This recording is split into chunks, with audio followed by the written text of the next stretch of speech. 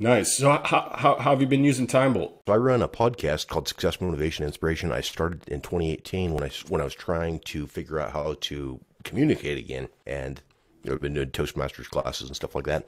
But I'll do this podcast as a video interview, and rather than using Zoom, we've got it encoded into my site. But so I do that, and I'll run the interview there, record that through OBS Studio, and then take that and cut out all the stuff where I've got, I mess up, say the same thing over again because of the brain cancer, but I'll crop that out manually in a video editor, and then I load that into TimeBolt and let TimeBolt make the video look awesome. So you're not cutting up any of your timeline in TimeBolt. You're just doing the dead air. That's it. I guess I hadn't really explored it enough to know that was. I'm telling you, it's faster than you can possibly do inside an NLE. Yes. Where would I start out here?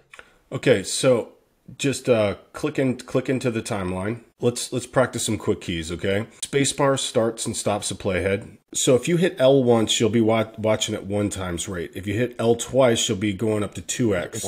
Hit L. Now you can hit it again. You can go up to 3x.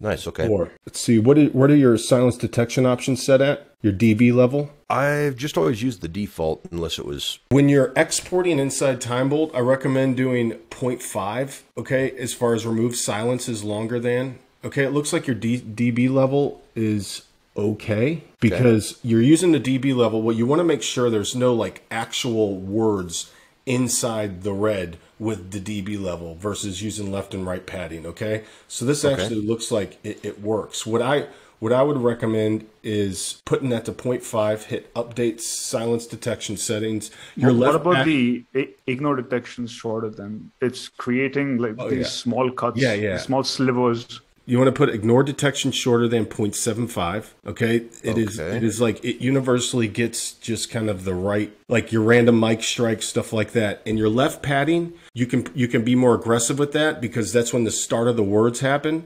So you can put that at 0.01 and now leave right padding at 0.15. Never change it from that. Hit update silence detection. The right padding basically at 0.15, it keeps the long S's and T's and P's from getting cut off. Go to your scroll bar right there and just kind of scroll across and you'll be able to see how much cleaner the cuts are, right? Now, you see that little audio right in there in the red? Once you put your bar over it, there. Yeah, that one. Yeah. Okay. Click before it starts, like right. You have to do it in the red, otherwise it'll just skip over it right there. Okay. Click into it and hit play. Here, that's kind of like a stumble. You don't. So when you, it's not a word. It's not a word, right? These are random. Okay. So that gets rid of those random ones without you having to manually. Wow. So then you're going to go back. Okay, that's what I spend hours on. I'll spend 8 hours on a 30-minute video. Doing what? Removing that kind of crap manually. Random crap. Okay. So what you can do right now, okay, let's go back to the beginning of your timeline. And I'm gonna delete all that out because that's where we're having a ton of audio. But if we, I'm going to show you how to do that super fast. Okay. Okay. So what are you going to delete out? You just so go to the very beginning of your timeline. Okay. Click into the green. Okay. Okay. Is this something you're going to want to delete out? Yeah, everything for the first couple of minutes I'll delete. Okay, so first couple minutes. So now what I want you to do is hit the O key. Oh, and then I can just start tapping O. Oh. That's awesome. Yep. I thought it was my audio, and so that was why I'm like around there way too much. Holy cow, man, that is incredible. Okay, what about now? Okay, there's some feed. Wow, that just paid for my TimeBolt subscription or my TimeBolt lessons right there. Perfect. So so the O key is magical. And where are the keyboard shortcuts? There's an icon on the top right, top left. The keyboard icon on the top left. Okay, nice. Go to a place where there's got some decent long audio, and we'll just cut out a word. So you can remember, and we'll hit the L. You can hit the O and L to the L. The L is how you can speed up preview. Let's imagine where you've got the cursor right now. Okay. That little sound right there, okay, that little sound, let's imagine that's a or ah, or, you've got a retake in the middle of full audio green, okay? What you're going to do is hit Command B. Or, Control B on this, right? Control B, that's right. Okay. Now, you can either hit spacebar or with something this short, you can move your left and right, your right arrow key right there. Hit Command B. and turn that clip off by clicking the bar head. Yeah. Right. So now that's how you can cut in the middle of audio and really shape this thing up. So I've been doing that without the cut, but I'll do, use the bar there, then go down and create split, and then same thing, go over here, create split again. So okay, so you've done create split. Yeah, this is just keyboard shortcuts to. That's awesome. And is that in there as well? So there's Control D or B. Is that the same? Yes. Yeah, they're all the same. Yeah. Okay. Do you do any type of speed ramps? Do you do any type of tutorials? Anything where you would want to speed up the action? You might. Not really.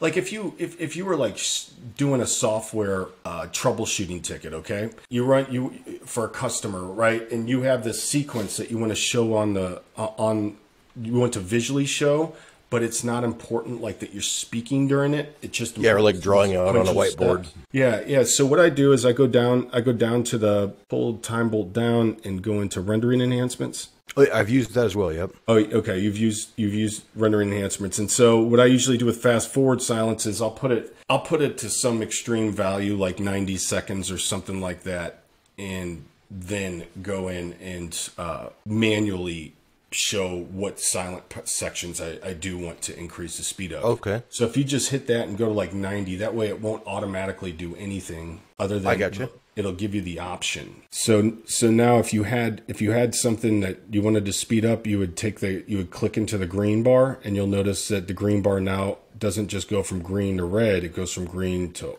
orange to red. So to do the fast forward, you're going to go up to the green bar up top, click it again. I see. Speed ramp, yep. Yep, so that's how you speed ramp the footage. Now, one other cool trick that I like to use, especially if you're doing like podcasts and stuff, if you want to see just the silence, or if you're adding fast forwards, okay?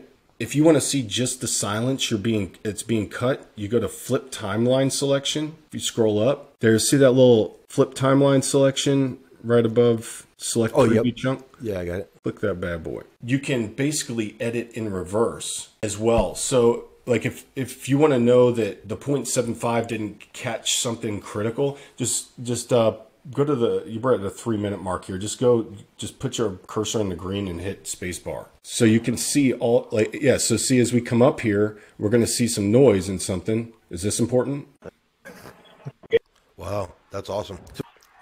And you can, there's a lot of like kind of fun creative stuff you can do with this, but it really quickly allows you to see what's being cut. And then if you want to keep something, let's say that okay was really important, you can do Command B to get an even finer cut, or you can just turn that red clip or the green clip to red. There you go. And now when you go back and do flip timeline selection again, that'll be back there again. Yeah. You essentially at this point, would hit add to render queue, start rendering. Since you are using TimeBolt, to import into Camtasia, if you wanted to do kind of further design work, and you wanted to kind of see the cuts until we figure out a way to export a non-destructive XML or TJ project file that they have, their proprietary codec or format, you can do export clips, especially if you're capturing inside Camtasia. There's some, it does some skipping action, there's some drop frames.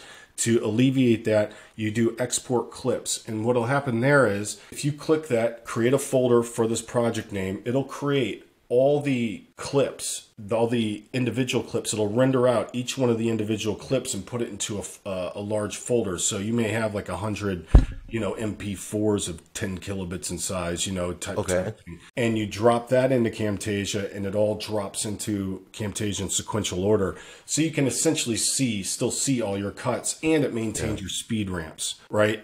Like the things that you want to fast forward and whatnot, until we can kind of figure out how to export those with XML. Wow, that's awesome. Yeah, that is absolutely, that's seriously life-changing. The TimeBolt was already, just being able to cut out the spaces was huge with, my conversation issues. Yeah, that's going to be a game changer right there. Fantastic. And that concludes, Quinston, our Thursday office hours.